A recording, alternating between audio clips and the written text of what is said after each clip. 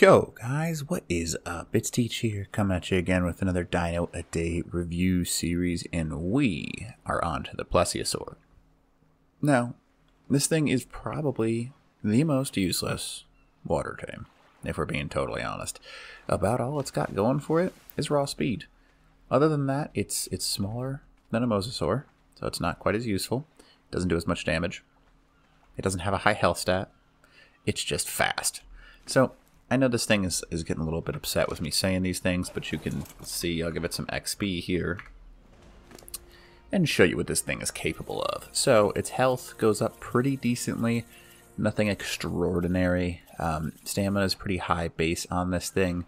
Melee damage, it's not super effective, so I personally don't choose to use that on these things. However, when it comes to scouting and moving around the server, crank up this thing's movement speed and you will have yourself one heck of a time moving around. There isn't really anything that can keep up with this bad boy. He does have a really fast attack like you see here, but it's nothing that's like extraordinary in any way, shape, or form. You can kind of attack from an angle because of the fact that he is a large creature, like you see right here, but it's nothing, again, that's like, oh my goodness, this is something I have to have in my life. He doesn't even gather that much raw fish meat from something that provides hundreds, quite literally. So that's something that's kind of frustrating. He does heal pretty well with raw fish meat. He goes up about, I think it's like 3 or 5 per one he eats, give or take. Let's see here, 54 to 57, so it is 3. So you can heal him up pretty quick because he does have that ability to move quickly. But overall, not the most useful. He does have a saddle. There are 2 types of saddle for the Plesiosaur.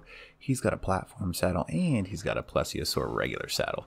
Now the platform saddle is by far the most useful, and that is because you can place things on its back. You can place turrets, not actual turrets, but like rocket turrets and minigun turrets. And you can pretty much shred any boat in the water by chasing him with this thing. But other than that, again, kind of useless. So I'll show you right now what I'm meaning by this. He is incredibly fast. His bite is quick, but not like the most damaging of sea creatures. Doesn't have a high health stat.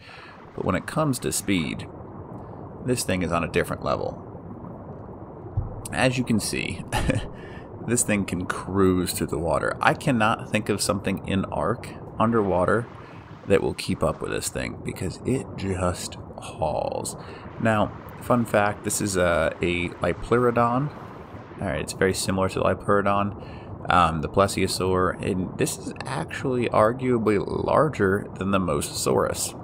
That's just, you know, science. There's a lot of people that kind of argue this. There's like a species X underwater dinosaur that they found, and they think it's a Plesiosaur, and that thing was monstrous. So the realisticness of this thing being so much smaller than the Mosasaurus is a little bit far-fetched, but unfortunately, it's basically useless. Other than a scouting tame and a speed tame for under the water, again, it doesn't have high enough health, doesn't have high enough damage, doesn't have the ability to grab things like a Tuso, doesn't have the ability to have a tech saddle like a Megalodon or a Mosasaurus.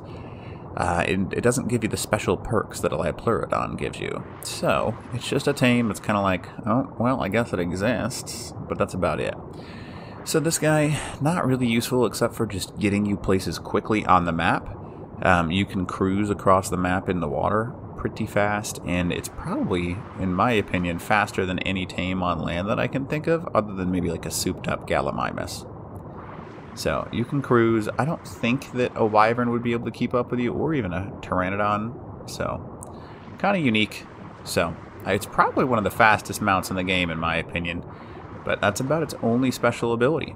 So, really quick video this time for today, guys. I know, I gotta try and give an honest review of it, and it's not my favorite creature. That's the honest answer. So, anyways, hope this video helps you out, and if you've never tamed one of these things, they're super easy to kill in the wild because they have such a huge turn radius. But when they're tamed, about all they can do is absolutely haul butt. Alright, hope this video helped you out, and Teach out.